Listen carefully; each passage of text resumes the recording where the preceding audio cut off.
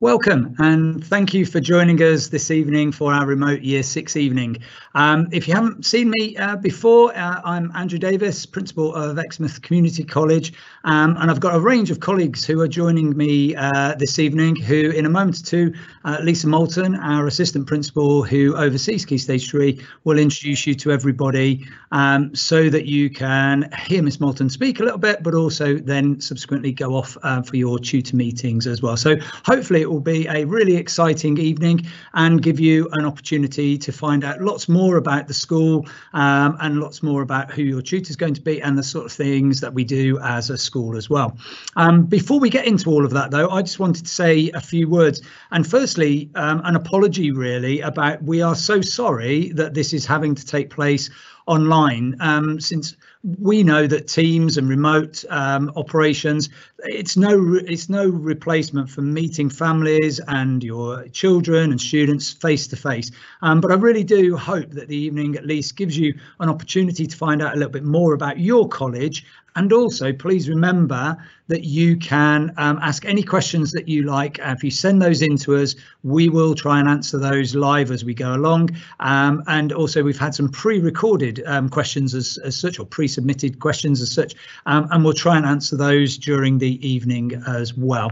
So we hope to try and make it as interactive and as dynamic an experience as we possibly can. But as I say, thank you so much for joining us tonight. We're really pleased to have you along, even if we can't see you live and face to face.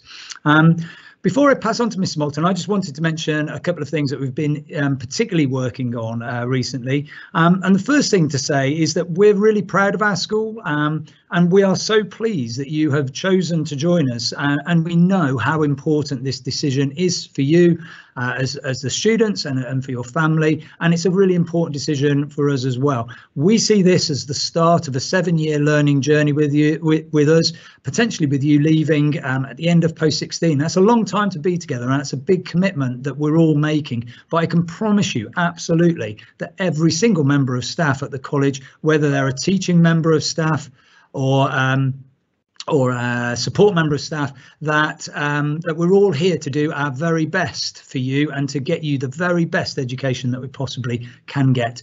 And we have 3 really simple aims.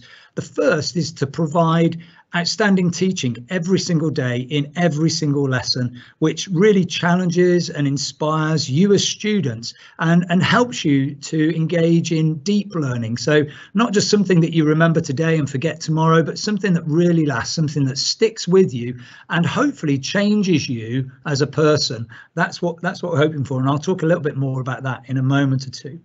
The second thing, and the reason why Miss Leslie and Miss Hall are here this evening, is we want to deliver to you absolutely amazing pastoral care, so that when your child or when the students that are online tonight have a moment of difficulty, that something goes wrong either in school or outside of school, that we are right there to support you and make sure that you can continue to access really high quality education, and regardless whatever background you might have as a family, we want everybody to get the very best from their time at the college, and that's what the pastoral care team is really there to do. And we have numerous other teams as well, some of whom are represented tonight. So we have a pupil premium team that works with students. We also have an SEND team that works with students. We have a behaviour support team that works with students. So there's lots of different teams across the college of specialist members of staff who can help you to get through your education and to really feel that you have been successful.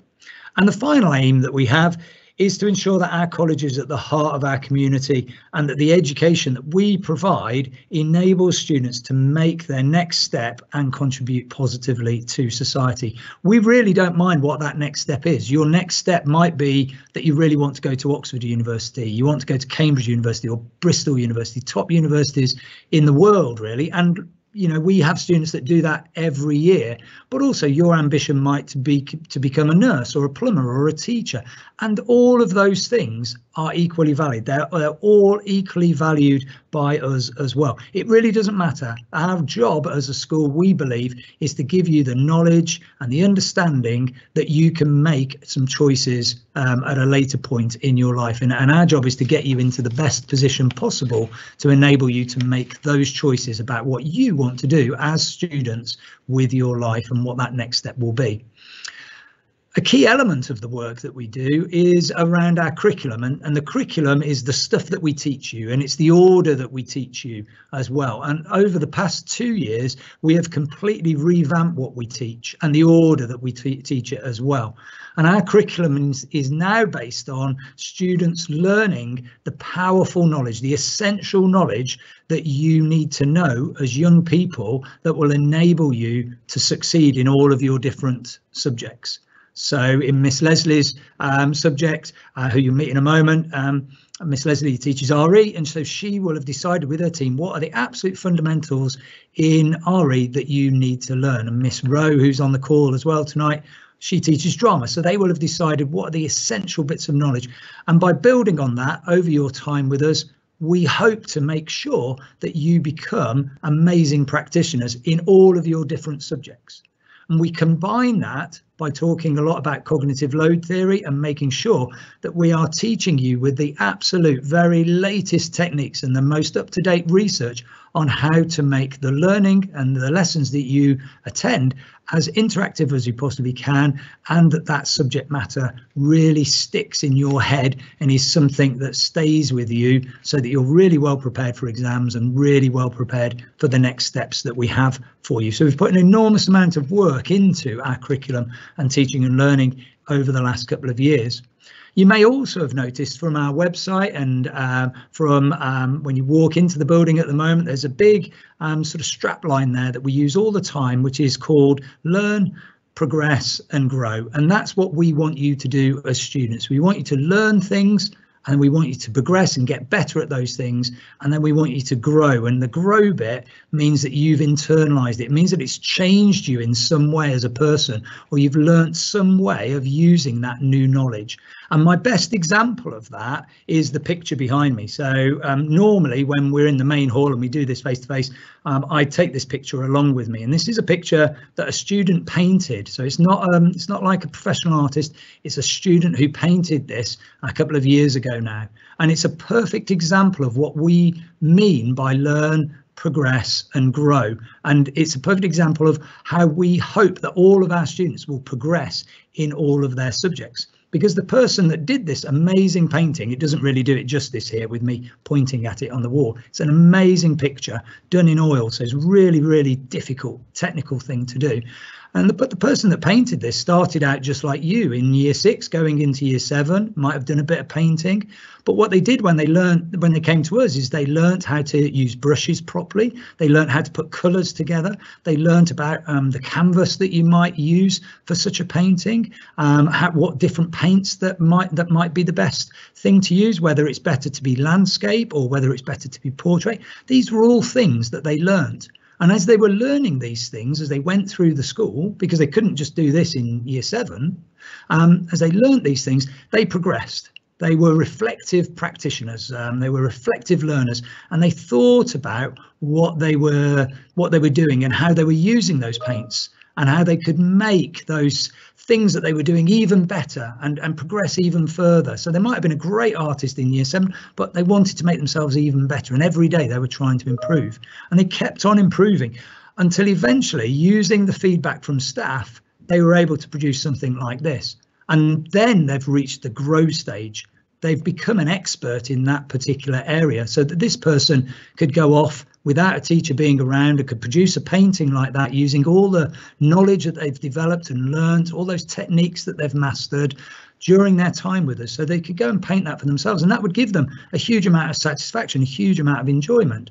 And in this case, it gives others a huge amount of enjoyment. So the number of people that walk into my office and say, that is an amazing painting, it fills them with a bit of joy.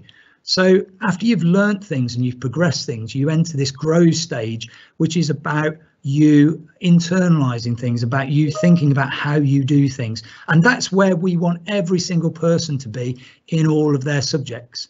So maybe we can't all be amazing artists like this, but some people will be brilliant at maths, some people will be brilliant at drama, some people are going to be brilliant scientists. The aim is for us in all of your subjects, by using this model of learning something, progressing and improving on it, and then eventually internalizing it and becoming real masters in that particular skill or that particular bit of knowledge, that particular subject, we can enable you to do really well in your GCSE results, to do really well in whatever it is that you want to do next. And that's our aim. That's really our aim over the next 7 years, is to make sure that you've mastered all of your different subjects. We have a huge range of subjects at the school. We're really, really fortunate. So it might be that you want to be an engineer, or it might be that you want to study Latin, or it might be that you want to become a dual linguist and do French and Spanish. Whatever it is that you want to do, we really hope and we really believe that we have the staff at the college that will enable you to become those masters of all of those different subjects, and that you can be real deep learners that changes you and allows you to make connections and compare and contrast information and be really creative, so that you have this love of learning and a love of knowledge that lasts with you, not just while you're at school doing exams, but into later life as well. And when you're in a profession or a career and you have to learn new skills, that you love doing that, and that you have the techniques and the skills to enable you to do really well in whatever profession it is that you subsequently choose to go to after your, as I say, potentially 7-year journey with us. So I hope that gives you a little bit of flavour of what we're trying to achieve as a whole school. As I say, I'm really sorry we can't meet you in person this evening, but we will do after the 6 weeks holiday, of course. And I know Miss Malton's got some more information on that and a load of other things as well. So thanks very much for attending tonight, and I will hand over to our assistant principal for Key Stage 3, Mrs. Malton.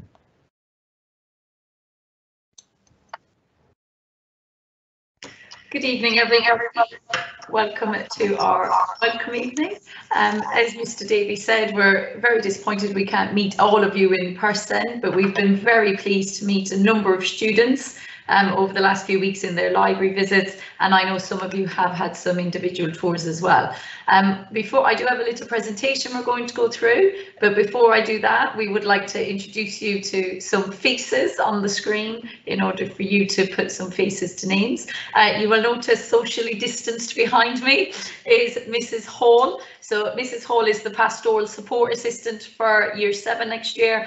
Extremely lucky. Mrs. Hall is a wonderful experienced member of staff, so trust me, any problem or issue or anything, it is highly likely she will have seen it and dealt with it before, so don't ever be concerned about going to her. And we have Mrs. Leslie, who is your head of year. I think we're going to show some pictures first, and then and then Mrs. Leslie will see you afterwards. And we have Mrs. Edwardson as well, who is our Senko.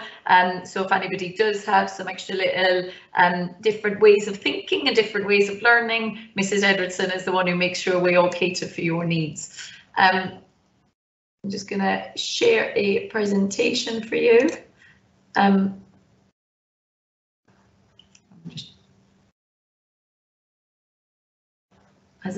We're just checking if it's. Oh, not yet. Oh, I might have to do it that way.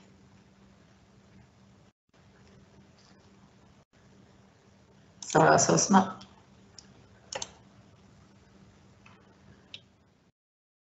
Just gonna flip over.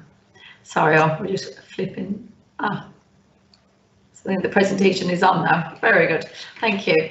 So what you're seeing at the moment, something I think that we haven't necessarily been able to publicise enough or share enough with all our parents and community, is the addition to this senior leadership team. So as Mr. Davis had pointed out at our open evening in September, we have got some new assistant principals. So for the size of the college, it is important that we do have senior leaders strategically moving certain aspects of the college together. But there is also means there is more resources in order for your child to be able to access their learning in terms of resources, in terms of finance. I've just had a message to say I'm going to change the way I'm sharing the screen. Apologies.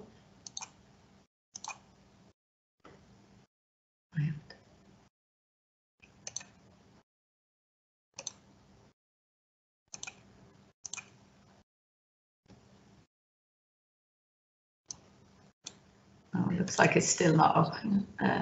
share it how you were, and then just click on slideshow. That's it. That's it. Okay, thank you. So as you can see, we obviously have Mr. Davis at the top. We do have 2 deputy principals, and now we have 7 assistant principals, all here making sure that your child and your family are catered for alongside your year team. As I mentioned, we do have Mrs. Leslie, who's head of year 7, and Mrs. Hall, who's your pastoral support assistant. But on a day-to-day basis, just for you to be aware, Mr. Allen, as the deputy principal, is operationally in charge of Green Close, which is where most of our year 7 lessons take place and where your tutor group are based. And we also have Mrs. Powell, who's our Key Stage 3 administrative support. I know a lot of parents have already had phone calls with Mrs. Powell already, but another person, if a student needs to find anybody for some support during the day, they can go to. I know Mr. Davis has already mentioned to you about our 7-year journey, so it's really important to us that all children feel like they can develop whatever knowledge and skills they want to be able to move into whatever their next step is going to be. In our ideal world, you will be with us for the next 7 years, and we will make sure you are fully supported and able to reach your absolute potential, all through Key Stage 3, where you're developing knowledge and across a broad range of subjects, hopefully fostering your self-reflection and developing creativity. Obviously in Key Stage 4 is where you start to take your first external qualifications. We want to make sure they're as high as they can be for you, and they give you lots of choices. And then we do have Mrs. Craddock here this evening, who's our assistant principal for Key Stage 5, and we want you to move into Key Stage 5 because there's so many different courses available within the college in order for you to be able to then leave at 18 ready for whatever it is you want to do next. One of the things that we are really focusing on, and is wonderful to see around the college, is our language around being ready to learn. So often I know children, we've had a couple of questions about what are the rules within the college. And if you think of the 4 B's in terms of what you need to do every day and how we need to treat each other, then nobody is going to go far wrong. So being prepared. So that's where we arrive at lessons on time, we sit where we asked, and we have all our equipment ready. And being respectful to each other. So obviously being pleasant and polite, making sure we treat everybody and everything in our environment with respect. Being engaged, so that's where we want to learn and we want to get better and we're interested in our learning and in our extracurricular activities, and also being kind, so to our peers, to our community, to our adults, so always treating others as we would like to be treated. So for September, being 4B ready to learn is the way to go, and then you won't get into any trouble, I'm sure, and you will feel really confident at joining us. Alongside that, we did have a couple of questions, so we did have a virtual worry box, and thank you to everybody who took the time to submit some questions. We have had quite a few questions regarding the populations, so you will have been notified already of which tutor group your child is in. You will have noticed it's a colour, it's either a red, a green or a blue colour. The populations are then divided into tutor groups. You will remain with your tutor group for registration in lesson 42, but then other than that, we have a lot of subjects that are mixed across the population. So you'll start year 7 in your tutor group, but then as teachers get to know the students more, the groups will be mixed up a little bit. Some of them might be setted. For example, we might have a group where some students need a little bit more help and support with their learning, and we're more aware of that this year than ever. So we've had a lot of liaison with our primary colleagues, so we know maybe which bits of content were delivered during lockdown or which bits had to be missed out because of lockdowns in year 5 and 6. So we will be prepared for that, and we'll be able to help students catch up. It might then be that students are in different groups depending on what kind of content they've covered. So if, for example, in the green population, we have 4 tutor groups, in your 4 PE classes, they could be a mixture of all 4 tutor groups. Some subjects we actually have extra groups, so like technology, because of the workshops, you actually go into 5 classes, so the 4 tutor groups are broken down into 5 different classes. Generally, English, Maths, Science, PE, Technology are the ones that get mixed straight away. Some of the other subjects are taught in your tutor group, but then, as I say, as you move through the year, they will gradually get mixed around. And certainly by the time you're in year 9, 10, 11, it is highly unusual to even still be in your tutor group for a subject or for a lesson. Something just to make you all really aware, the colours are used as a way to put students into tutor groups now, and because when we start to make the tutor groups, we don't always have the names of the tutors. Once you join the college in September, the colours really don't exist anymore. You will have noticed in your letter I put next to the red population, it said A, the green population is, no, the blue population is B, and the green population is C. So generally as a staff, we will then call them 7A3, for example, and that would be the teaching group. So we know the year 7, they're in the population A and they're in group 3. And the tutor groups become your tutor initials, and we're really lucky. Mr. Stock has already more or less finished our timetable, so we've been able to share that with you, and you're going to meet your tutors this evening and you have those tutor initials. So it's much easier to get used to the tutor initials if you need to ring around them, so you can say, oh, my child is in 7PS. We are much likely to be able to identify the tutor group quicker than with a colour, as that's how they are identified in our SIM system. Okay, then some people have asked about visiting the college. We're really lucky, 10 of our primary schools have had a variety of library visits already, and Mrs. Hall and Mrs. Leslie were able to join in, so lots of the students have already met Mrs. Leslie and Mrs. Hall as well. And we've had lots and lots of individual tours with Mrs. Leslie and Mrs. Tigwell, Mrs. Hall, and some of our learning mentors. Next steps. We are really delighted that so many of you have decided to join in the Big Step Week in August. So at this moment in time, it is planned for 201 children to take part in that. Mr. Leviton, who is the main organiser of the Big Step, he has said the reserve list has hit 50, so he is doing his best at the moment to see if we can get some extra groups on in order to accommodate those people who put their name on the reserve list as well. So that'll be brilliant, that you'll be here for the full week, getting to know the SCI. You've got a little passport for the week to complete in terms of routines and where different places are. Also, obviously there's a lot riding on the 19th of July, although I understand Mr. Johnson has made some announcements this evening. COVID dependent, we are planning on year 7 being the year group who return first on Wednesday the 8th of September, and year 8 to 9 remain at home doing remote learning. So that is provisional at this stage. It hasn't been communicated widely because there is a potential, it was muted last week, that we may have to retest all the children as we did in September when we opened. But at the moment, our plan is for year 7 to start alone on Green Close on Wednesday the 8th of September, which will be wonderful for them to be here without other students initially. Something I did mean to say there, if your child is extremely anxious and you do feel a visit to the site beforehand would be beneficial, then please do email our transition team and we will see how we can go about organising that for you outside of school hours, so they're not mixing with others, so please do. So last week, some questions that were submitted. So somebody asked about second languages and other special subjects and extracurricular. We are extremely fortunate that at Exmouth, all of our students still study 2 languages. So there are a lot of schools at the moment that have moved to 1, but we're extremely fortunate that all the students in year 7 start studying Spanish and French. There is opportunities later on for them to just move into studying 1 at GCSE and A level, but some of our students will carry on studying both. Really lucky this year, so I know there's 93 of you that are going to be studying Latin, and you've already sat your Latin test and we've got your groups ready for September. I mean, that's an amazing provision, and as far as we're aware, they're the only state school in South West to be able to offer that. In a non-COVID year, there were loads and loads of extracurricular activities in many different departments: dance, drama, art, technology, PA. So there is usually something on most days. It has been a little bit curbed this year, as Sue has at primary. where the year 7s, for example, only do clubs one day at the moment, because then the other year groups do them on other days. But we're hoping, fingers crossed, come September, we'll be able to get back into lots of extracurricular activities again.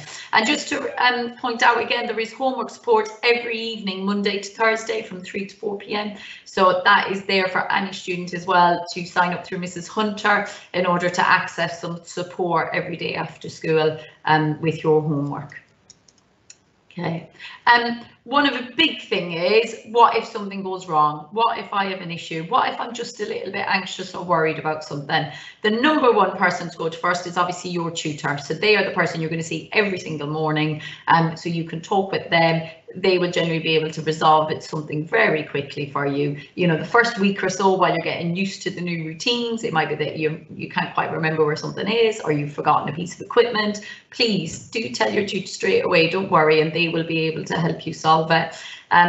If maybe for some reason you haven't been able to tell your tutor, or you haven't, or maybe your tutor is absent that morning, so that can sometimes happen, and you've got a different tutor and you didn't want to talk to them, then please, you can come to the Key Stage 3 office where Mrs. Powell is. We also have a lady called Mrs. Satchel at the moment that you can pop in and have a chat with, or obviously your year office where you'll have Mrs. Leslie and Mrs. Hall, or also obviously some of you have met Mrs. Tigwell, Mrs. Edwardson in our SEND department.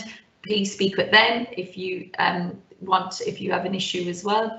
If it is a learning or progress issue, then please speak to your teachers. Your teachers really want you to do well with your learning and in your lessons. So if it's anything to do with learning or progress, one of the best people to speak to straight away is your teacher if you're worried about anything, and they will generally be able to help you straight away. I've lost the screen. I'm just going to check if there's any questions have been coming in while we've been talking. I'm just going to stop sharing for a moment. Don't know if Mrs. Rowe, do we need to share any questions or anything that you want from the chat? No, nothing. Okay, so the plan now for the next bit, your tutors are going to go through more information for you about what a day-to-day kind of journey in Exmouth looks like. You should have the link, so you just need to click on the correct link for your tutor. All the tutors are doing exactly the same talk, so please don't worry if you happen to join the wrong room by accident, or if we, like for example, we've got people with 2 children joining us, both are going to be exactly the same. And if you are in Ghana and you're joining, then I am going to take that presentation. Miss Wood is a fantastic new English teacher who's joining us in September, so she's not actually working with us at the moment. Miss Rebold Gooding isn't able to be here, so Mrs. Rowe is going to take her one. And again, Mrs. Ashenden is our new Key Stage 4 technology coordinator who's joining us in September. So Mrs. Leslie is going to take her session this evening. But other than that, all the other sessions are going to be taken by your tutor. So you will at least get an opportunity to see your tutor on screen and ask any questions through the chat if you wish. So I'm just going to hang on a moment or two before I start my tutor meeting in case there is any other questions. If not, then please do stay in touch through our transition. Please, we will send out lots more information towards the end of term and at the start of September, and enjoy your tutor meetings.